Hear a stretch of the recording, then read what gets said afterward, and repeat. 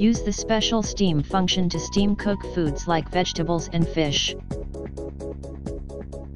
Always use the supplied steam accessory when using this function. To use steam accessory, first, fill water in the bowl up to the desired water level marker. Next, insert the food-filled grid.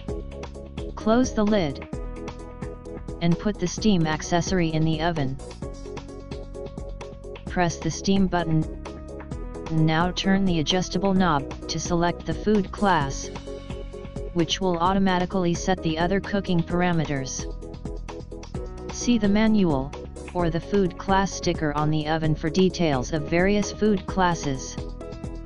Next, wait for the oven to measure weight of the food, and then press the knob button to start the function.